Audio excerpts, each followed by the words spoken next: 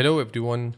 In today's video we are going to talk about how to do arithmetic operations in Bash. Well, there are some mathematic operations that you can perform. For example, we have addition, multiplication, division, subtraction, etc. I'll show you an example of each one of them. So first of all, let's ask the user to enter his first value.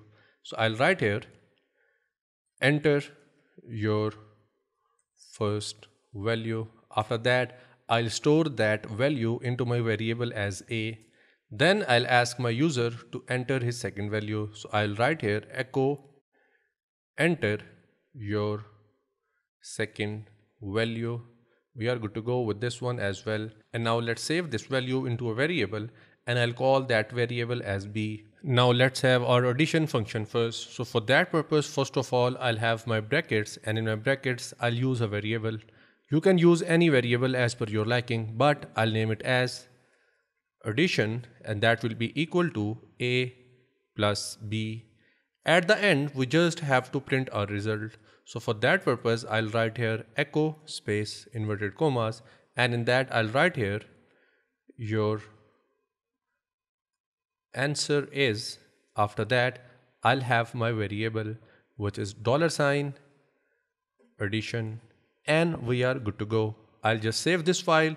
I'll head to my terminal, and now I'll head to my desktop because I have my programming file onto my desktop. Now I'll write here bash space name of the file, which is script.sh. Hit enter. I'll enter 5 for my second value. I'll enter 10. So here you can see we have 15 as an answer of addition of these two numbers. So this is how you can do your addition function. Now let's have our subtraction function. But for that purpose, you can change your variable or you can leave it as it is. But for programming convenience, it is better to have different variable name. I'll name it as sub. Sub means subtraction. And in terms of addition, I'll again use here sub. And we are good to go. I'll save this file. I'll head to my terminal. I'll run this program once again. I'll write 10 here. For my second value, I'll write here 5.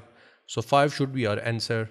But here, we have to change plus from minus. We are good to go now. Now, I'll rerun my program and I will enter my first value, second value, and here if you see, we have 5 as an answer. Now, let's have multiplication.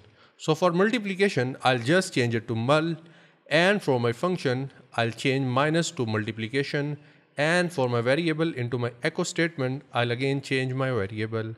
I'll save this file, and now I'll rerun my program.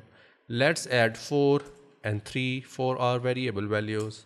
So here we have 12 as an answer. So basically this is how you can use different arithmetic function into your bash.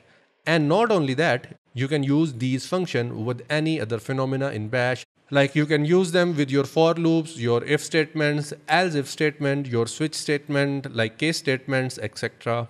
And that's it for this video. And I hope now that you must have liked this one. If that is the case, please leave a like, subscribe, and press the bell icon. We'll get back to you in the next video. Till then, take care.